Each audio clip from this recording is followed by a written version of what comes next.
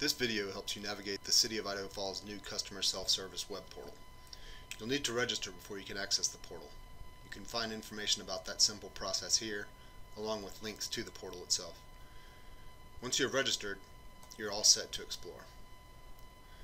Once you're on the portal site, you need to log in using either your account number or email address and the password you created during registration.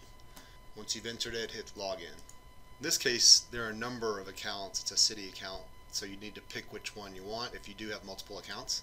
We're going to go with this one. Upon login, you'll be taken to the account details page you see here. There's all sorts of information about your account. Financial information such as the current balance, bill due date, last payment made. You'll also see contact information here, primary phone number on the account, email and mailing address, and the address where service is provided. Beneath that, you can click on this hyperlink and then find more information about your energy consumption. So let's do that. In addition to this bar graph illustrating your monthly consumption over the previous year, you can drill down into each billing period over that span.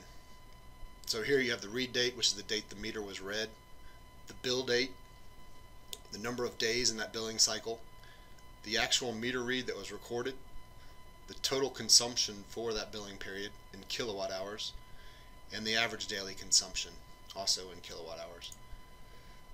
At the top of this page is the menu.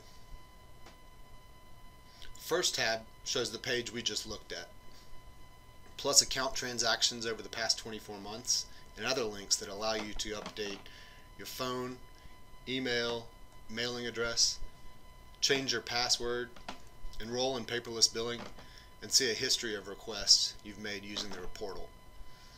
If you have multiple accounts, you can also click on that and go back to that screen and pick which account you'd like to look into. The second menu option at the top of the screen is the Payment Options tab. So click on that and then the Pay Now link, and you'll be taken here. A secure site that allows you to handle your account payment in a couple of ways. You'll see the due date and the amount due, and you can make a one-time payment by clicking here, or you can sign up for auto pay by credit card by clicking here or here. You can also make a charitable donation, or if you have a loan through IFP, you can pay more than the required monthly amount using the Pay My Bill feature here. So just click on this Add New button and follow the prompts there. So you see your utility bill payment, additional loan payment, charitable donation. You can also see your history of online payments, and the My Wallet feature allows you to store credit card information for either auto pay or to save you time when making a one-time payment. And then the My Profile button provides basic information about the account holder. And then you have the logout. Getting back to the Payment Options tab, you can also sign up for auto pay via bank draft here. That's where the amount owed is automatically withdrawn from your bank account. Or you can sign up for budget billing, which is formerly known as level pay. The next menu item at the top of the screen is for utility requests. Here you can initiate the process of stopping, starting, or transferring service. You can also check your request history. Next to that is the Contact Us tab. Click on that and you can submit a request to the city. You could use this to let us know about a street light that's out, for example. So that's it.